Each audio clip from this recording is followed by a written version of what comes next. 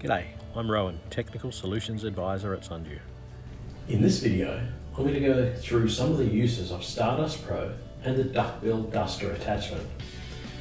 We'll have a look at how to effectively treat a skillion roof void, a void in a brick wall through weep holes, and a random void under an old house.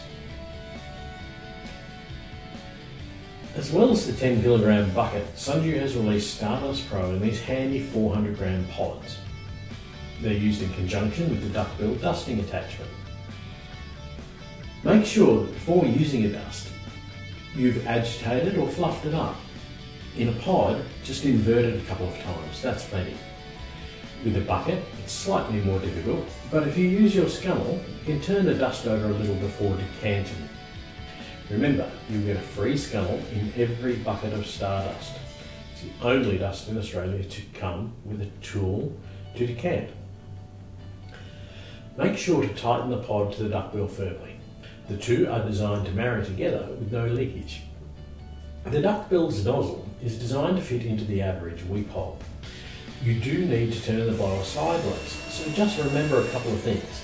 If the pod is full, turn the blower on its side gently to avoid an avalanche of dust being blown into the space. Remember, it's a small void, it won't need much dust to treat it. A better idea is to use a pod with, say, 10% dust left in it to reduce the risk of overtreatment. Another thing to look out for is that the blower has an intake on one side. So try not to have that side tilted to the ground, as it can easily suck dirt, leaves and debris up into the blower and cause damage. The duckbill has been designed to accept this handy attachment, the hose extension.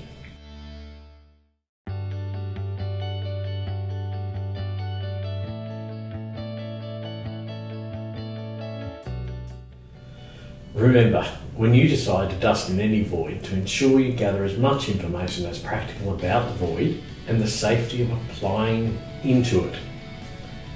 For example, are you sure that the gyprock on the inside is still actually in place, or has it been removed for repairs or renovation?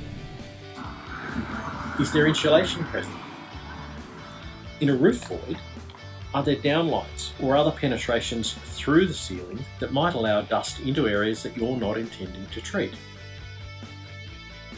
As can be seen here, a skillion roof can be very difficult to access, with corrugated iron often being a challenge, as well as tiles that may end below the level of the gutter, not allowing a nozzle access. So the hose makes life easy, being able to insert the hose at regular intervals along the edge of the skillion and treating for a short time at each point, maybe 2 or 3 seconds. You'll need to treat along much of the length of the skillion. However, occasionally one will take you by surprise with a very large spread from one place. Be sure to try and work out if there is insulation in the skillion or if there are any penetrations that might allow dust out. Remember, safety first. I walked around this house looking for the entrance to the subfloor, and there wasn't one. A little further investigation uncovered this hole, which when I looked in with a torch, I could see it was accessing straight into the subfloor under the back 2 rooms of the house. The blower was too large to fit in a small space between the step and the wall, so the hose attachment hose was the perfect answer.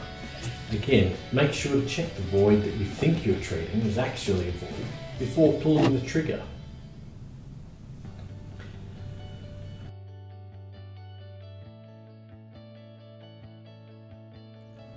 Remember, this video is not meant to be a full training session on the blower or dusts. However, if you would like some training, or your staff at a toolbox meeting, etc. would like some training on that, feel free to contact me. Also, feel free to have a look at our YouTube channel, where there are other handy videos similar to this one. Thanks for watching.